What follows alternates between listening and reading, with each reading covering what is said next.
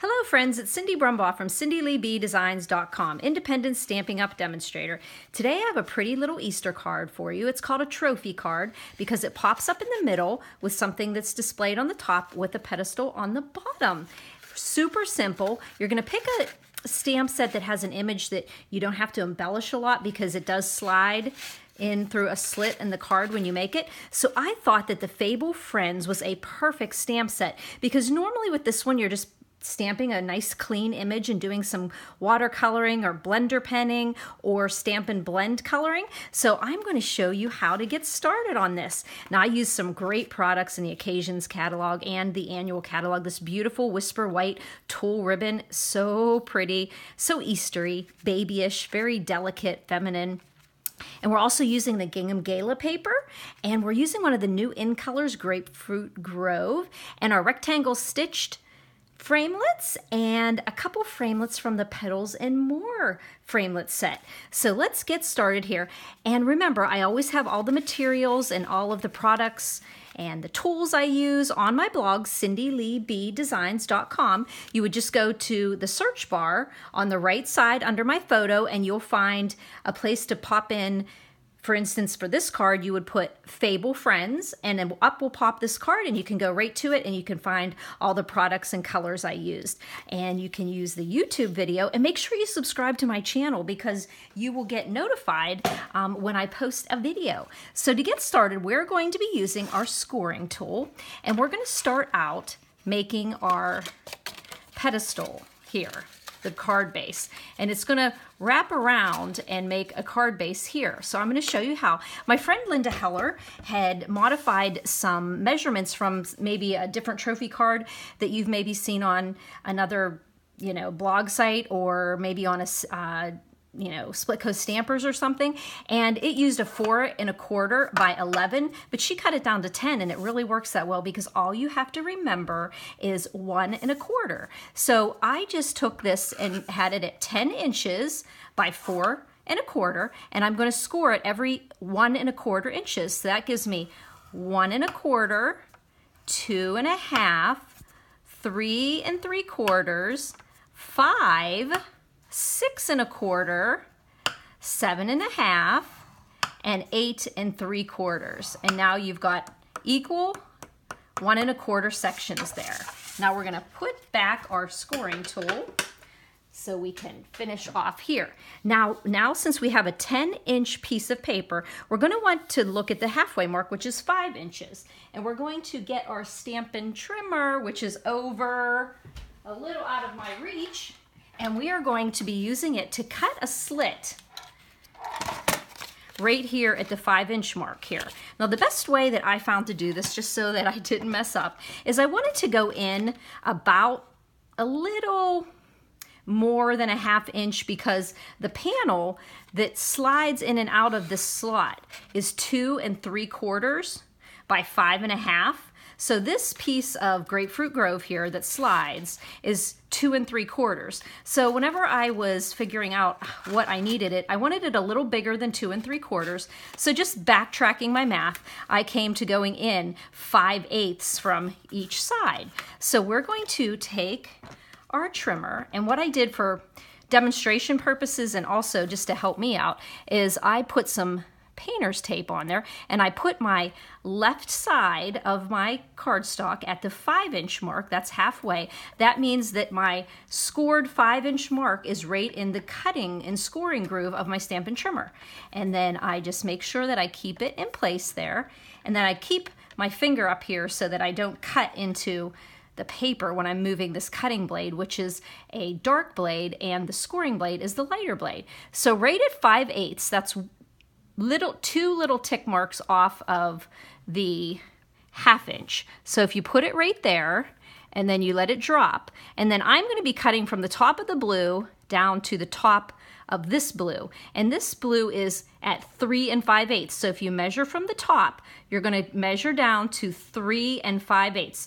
That is 5/8 up from 4 1/4 at the bottom. So just remember, start at 5/8 and cut down to 3 5/8. So now I can see that my little pointer is at 5/8, and I'm going to cut down to 3 5/8. Now that's a really good tip when you're cutting paper in the inside of paper where you're not cutting the whole way through. If you just mark it with some tape, or I actually just came up with using this painter's tape because it was on my desk amongst a bunch of other stuff, and it was really great because I thought, oh, I'm just going to start at the top of this one and go to the top of this one. And then if I was going to make a bunch of cards, I'm not even having to really measure and be careful. I'm just knowing that I'm going to go from that mark to the top of this mark here. So that was a really easy way for me to do that. So we'll get the trimmer out of the way. So there we go. We have this little slit mark that is going to be where we're going to be sliding in the panel that has our bunny button on. Okay, so what we're going to do is we're just going to fold all of these scored lines here. We're just going to get them nice and nimble here so that we can get to where we know how our pedestal is going to go. So our pedestal is going to look like this. You'll have two squares that are 1 1/4 inches all around squares there. So what you're going to do is put your paper back down. You're going to make sure that this part here is nice, and where is my bone folder? Well, of course I can't find it. Now you would probably say, Cindy, why don't you have that there? Because you're always looking for that bone folder. So this is going to be folded down here and folded up one section, okay? And then we're going to take our 2 3/4. Now this is the piece that's going to be sliding up through this hole. So I put some tear and tape here because you want it to be nice and secure, a real strong hold because people are going to be playing with it. And if you use your snail, it might not hold as strong. So if you use glue or tear and tape, it'll be great. Or if you still have your fast fuse around, you can do that. So we're just going to pull that out there. We're going to just take our protective adhesive off there, and we have this folded up here, and we are just going to adhere this. Now one flap up. So we have one flap up, and we are going to adhere it halfway. So if you think about it this way, it's just 3 blocks. If you're using your grid paper, you're going in 3/4 of an inch on each side. And then you've got that adhered right there, okay? And since we have that adhered, let's just go ahead and work on this piece here, okay? I got a little glare there. I think this paper was in the sun. Okay, so the next thing we're going to do is we're going to put a piece of Grapefruit Grove on here. Now you'll notice that we don't have to go the whole way to the bottom because it's going to be covered at the bottom of the card when it pops up. So you don't have to worry about that. And the reason why I have it at 5 inches instead of 5 1/4, whenever my piece of paper is 5 1/2 by 2 3/4, I went to 2 1/2, and normally you'd say 5 1/4 to go in. But I want to show you a trick. If you're using a piece of 6-inch paper, now, I don't have my gingham here. I'll just pull this one out here, okay? So if you're cutting on a 6-inch piece of paper, if you cut over 5 inches and you cut off, I'll just go ahead and do it here. If you go over and cut off 1 inch, okay? You're just taking one of your pieces of gingham. This way you'll get 2 cards out of one 6x6. You're just going to put it at 5 1/2 on the left side, and you're going to cut 1 inch off. So here, you're going to cut this back down to 4. You can just cut that there. And that's going to become that piece right there. And then if you take this piece, now we're 6 inches by 5 because we cut 1 inch off, and now this is 5, and half of that's 2 1/2. But we want to cut off this bottom inch here so that we have another 1 inch that we can put on the bottom of the trophy. Okay, so now we've cut off another piece, and then we can trim that down to 4. Now we have 2 pieces, and now we're at a 5 by 5 square. And so then we'll just go over to 2 1/2.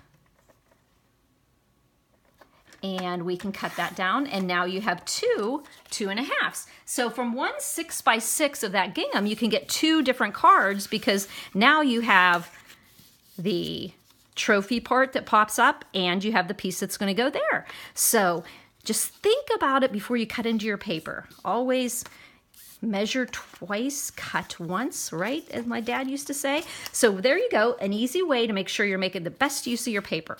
So I've got this extra 1x4 that's going to go on the bottom here, and then I just put this piece we're going to put onto this panel that's going to be the part that pops up out of the trophy. So let's just go ahead and adhere that. You can choose to use the you know what, you can use the smaller gingham or the larger gingham. Since I used the small gingham, let's use the large gingham on this one. So we'll just put some, open up our snail, put some snail on our gingham paper. So happy that gingham paper's back. Oh, such beautiful, bright colors. You know, we still have the buffalo plaid stamp set that carried over too, which is awesome because if you don't have gingham in a certain color, you can make gingham with that buffalo plaid. It looks really awesome. So there we go. We have our gingham on there. So then the next thing I did is I stamped a little bunny. Isn't he cute? You could do the bunny, you could do the goose or the duck, whichever you want to call that. Probably a duck, right? Depending on what color you want to make them. And you've got the cute little squirrel and the little ducklings. So I just cut one of the rectangles that fit really nicely on there. And that was the rectangle that's about 3 1/4 by 1 3/4 when you're looking at your rectangles. So here, let's look at how we colored him. I found that if you still have your Stampin' Blendabilities, the light Calypso Coral matches perfectly the Grapefruit Grove. So I just kind of painted in his cute little sweatery coat. We'll just get that all colored in there. Yeah, I was just playing around, and since we didn't have a Grapefruit Grove marker, and I wanted to use that gingham, I could have picked yellow or any of the pretty colors in the gingham pack. They all coordinate really nicely. But I just went ahead and pulled this out by accident because I had it with my other blends, and I noticed it really matched beautifully. Look what a nice perfect match that is. And there we go. And that, like I said, is the retired light Calypso Coral from the Stampin' Blendabilities when they were out. So there we go. And then I used light crumb cake. And what I did for this bunny is I colored the bunny. Let's do his little ears first. And I just used the light Flirty Flamingo. And I'm going to use my brush side. And then make sure you're always clicking your blends back and hearing them click. We're going to do the inside of his ears here. That way we can color now around it. And I just used the light, and I just did a nice color over on the bunny around his face.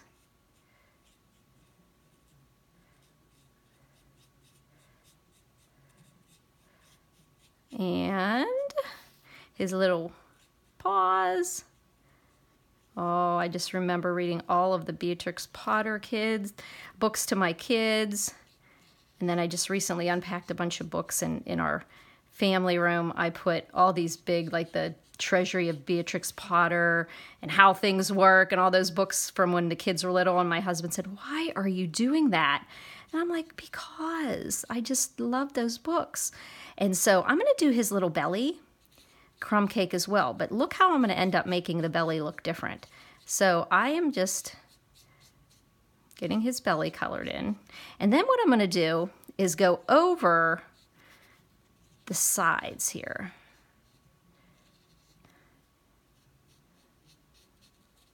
And then I'm just going to make his actual body darker by just going over with the blends a second and third time. And then his belly looks lighter, and it looks like I'm an artist. Ha! But I went a little dark, I think, on that. So then just come back over here and get his ears a little bit darker by blending. See, I am definitely not one of those awesome watercolors, but it is awesome that I can use blends and really feel like an artist. And then well, I wouldn't say an artist, but it makes me feel like I can do something really pretty there. And so you can see his little belly just has a little bit of shadow of being a little bit lighter there. And if you want, you can always go in with your, Stampin' Blends that's the color lifter, and you can actually lift a little color from his belly, since I did do it a little bit. And see how it's lifting the color and giving it more depth there.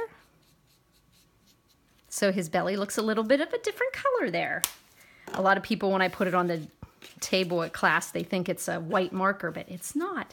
So here we go. We're going to do this part here. We're going to put this together so that we know where we're at here. So now we're going to put the stitched rectangle with our colored bunny on there. And we're just going to make it so at the top and the right and left hand side all have about an equal border on it. And we'll put the little bunny there. Okay, and then we are, also notice that I used these little sprigs here, and I just inked them up in Pear Pizzazz, and I just stamped them around the foot of the bunny before I cut it out, and then it just looks like grasses around there.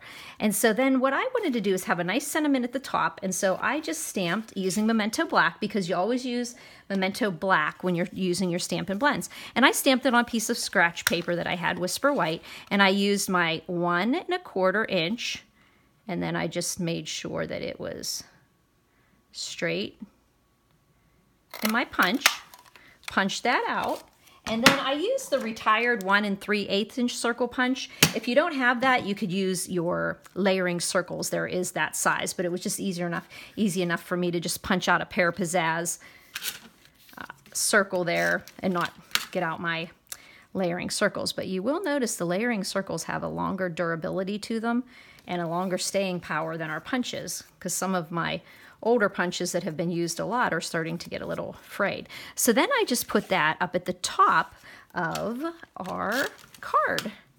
And that just gives a little more dimension and something at the top of the card that's not going to go popping in. Oh, we can't do that yet. Okay, what do we have to do?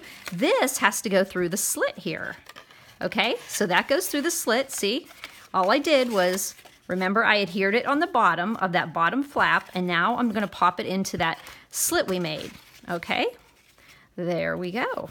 And so then you are going to put some adhesive right on. You could either put them down here or up here. I would suggest putting them down here, because then you'll know exactly where you're putting it. Okay, now I have seen other demonstrators and card makers that share their cards that they have put a whole strip, 2 strips of the tear and tape along the whole bottom here. The only thing is this doesn't have very much wiggle room. If you put it the whole way across, when it comes down, it could get, in my opinion, could get a little jammed there. So we're just going to take off those protective things. Now remember here, you can see you've got, this is what we did. We made all our 1 1/4 inch score lines. Then we cut it at the 5 inch mark. We cut in 5/8 from each side, and then we just folded it around. And then we had our card like this, and then we put adhesive, and we put our pop out glued to the bottom of this first flap that's folded in, and then we pushed it through that hole there. And then we're going to just fold down so that we see 1, 2, 3 sections, and then that'll line up with the bottom there. There you go. You've got your trophy card that pops down and stands up. Okay, so what we're going to do is we're going to push the trophy card back together, because I'm going to show you how we're going to decorate here. So this is the portion that we're going to decorate now, the second section here, and that's where we're going to put the Glad We're Friends, and that's where we're going to use our 1 by 4 inch piece of the matching gingham, and this time we're using the larger side of the gingham, and we're just going to pop that right there so that we have a 1/8 inch border all around. Okay, then I wanted something to bring, because now we can put this Easter greeting back up there that has glue on it. So we can pop that right there, And like I said, you can see when it pops back into the trophy card, it doesn't just keep it up above where when you're mailing the card, it fits in like that. So now what we're gonna do is, okay, we're gonna put it back down again. I'm playing with it. See, even the demonstrator wants to play with it. Okay, so then I wanted something here, and I used the frame. I did the Glad We're Friends, and I used the framelits from the Petals and More Thinlit dies to cut that out.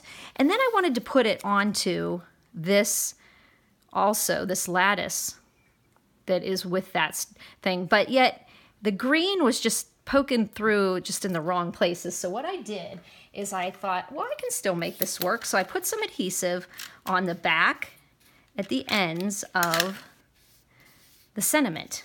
And then I just took and I cut off this right here. I just cut off this section right here. And then I was able to just go over and adhere it there. And then I took the other side as well, and I just took off that first kind of like bump circle, the first like little part, okay? And then I just did the same thing on this side. I just covered up, and that way I had something that brought the green down from the top to the bottom and then made this not so plain here. And then I went ahead and put dimensionals. I knew I have a little packet here of those ones that are just itching to be used there. And then I just stuck that across there. And then we can put that on that bottom part of the trophy card to tie everything together. And we can just get it about equal on the top, bottom, and the sides. Okay. Let's get this.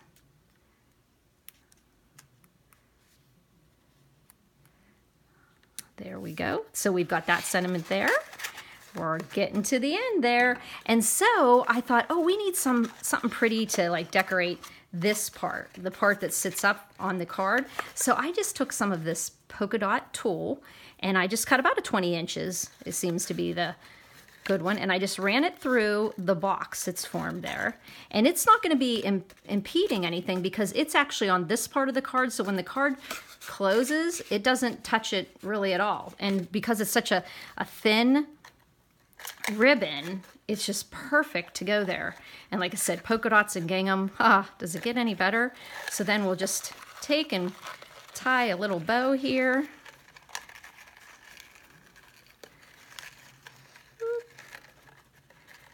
Okay, don't have to be a perfectionist here, because if you could see me sometimes, the amount of time it takes me to tie a bow. Okay, so let's just get that little bow equal there. Okay, and I'm just gonna let it fly there for a second. Okay, ta-da! That was for you, Sandy. Okay, so there we go. We've got a cute little, look at that Bun Bun. He looks so cute. Bun Bun is the name of my neighbor's bunny. And, oh, it was a big bunny too. Oh gosh, Bun Bun was so cute. So there we've got our card, and you're saying to yourself, that's a beautiful card. I can see somebody displaying that, sitting it on their sink while they were doing the dishes, sitting it out at Easter time. But then you're thinking, but where are you going to write a message? Well, we're going to put it on the back here. And what I did there is I just took, and I didn't do it on this one, but just take a 2.5 by 4 inch, or just measure down, I'd say about 4 inches, maybe maybe a little less than 4 inches, because really won't matter here. But also, if you're using a light color, if you're using a springy color like yellow or grapefruit grove, you could actually write on here. But when I am going to do this for a class for some ladies, I'm going to just put the white on the back of here, and then you have your little message and you have your little trophy card. And then whenever you go to close it, you just pull it up there, and it's so easy to go into an A2 size card. And then you just pop that there, and whenever the person gets it, hopefully they'll go, oh, what's this? And they'll push it, and they'll see that they've got a cute little trophy card. I like both of the ginghams, the larger gingham and the smaller gingham. So just to review, we're going to start off with a 4 1/4 by 10, score it at 4 1/4 by 10, score it every 1 1/4 inches. So that would be 1 1/4, 2 1/2, 3 3/4, 5, 6 1/4, 7 1/2, 8 3/4. And at the 5-inch mark, you're just going to stick it into your Stampin' trimmer at 5/8, and you're going to cut down to 3 5/8. And then that's going to give you the opening for you to put your slider mechanism in, and then it attaches to this bottom flap, and then you just fold it down. You fold in the top flap, fold it down, and then that creates your trophy card with your part that pops up. So remember, you can go to my blog, cindyleebdesigns.com, and you can see all the materials and the measurements for the cut pieces for the card. And then you can ask me any questions. You can leave a comment. Make sure you subscribe to my YouTube channel. If you like this video, give me a thumbs up, okay? It's so nice to meet with you, and thanks for buzzing by, friends.